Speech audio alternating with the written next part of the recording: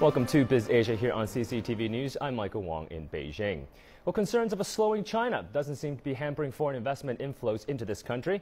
Latest figures show the growth pace of foreign direct investment into China came in at a whopping 28-month high, with the services sector the main beneficiary of that investment. Analysts say that shows confidence in the world's second largest economy is holding up despite slowing growth. Let's bring in Biz Asia's Yinhang, who's following that story for us. Yinhang? Yeah, thanks, Mike. China's Ministry of Commerce said on Friday that China drew around $9.41 billion in foreign direct investment last month. It's the second month that China's FDI growth returned back to a double-digit rate. The Ministry of Commerce says that that shows how competitive the Chinese market is, despite weaker economic growth, as you've mentioned, Mike, earlier recorded in the first half of the year. And take a listen to this. China's foreign direct investment rose 24.1% in July compared with the same period of last year, as major economies such as Germany and the US beefed up their investment into China despite its weak economic growth. Looking at the past 7 months, MOFCOM figures show that investments from 27 EU countries rose by around 7% from January to July.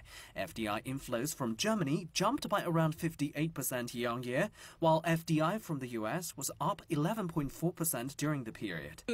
China's FDI inflow increased faster in June and July. It's partly because capital invested by major investors is in place now. It's also the result of a lower FDI comparative base recorded during the same period last year. And the positive growth of FDI in the recent 2 months fits the overall trend this year. But investment flowing into China's manufacturing sector continues to drop. The sector absorbed $29.4 billion in the first 7 months of the year, down 2.4% year-on-year.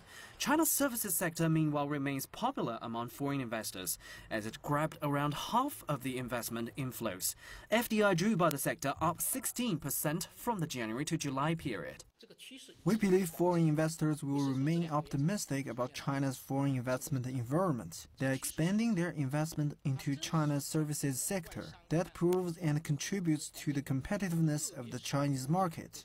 China will further boost the development of its services industry. China's Commerce Minister Gao Hucheng predicted earlier this month that the country is to witness a little improvement in its foreign direct investment, and the ministry is also to unveil more policies to encourage the development of its services sector. China has recently stepped up efforts to lure more investors into its logistics, research and development and education sectors.